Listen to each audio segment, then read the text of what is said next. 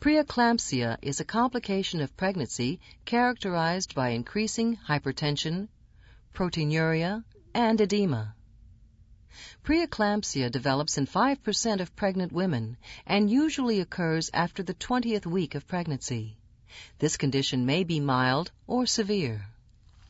Some experts believe that a problem with the placenta causes preeclampsia. The mother has spasms of the blood vessels which increase her blood pressure. The blood flow to the placenta is impaired.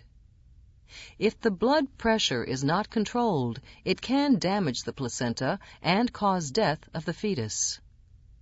The high blood pressure can also affect the brain, kidneys, liver, and lungs.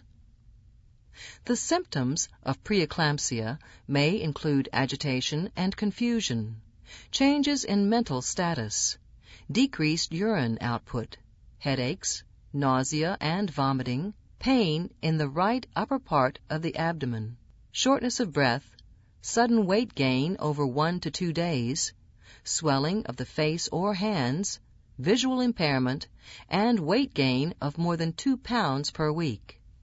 Following are factors that increase a woman's risk of preeclampsia: African American ethnicity, age younger than 20 or older than 35, first pregnancy, low socioeconomic status, and multiple gestation, such as twins or triplets. There are no known ways to prevent preeclampsia. All pregnant women should have early prenatal care, and blood pressure changes should be watched closely. Eclampsia is a complication of severe preeclampsia that involves seizures or coma. 1 in 200 pregnant women who have preeclampsia will go on to have eclampsia.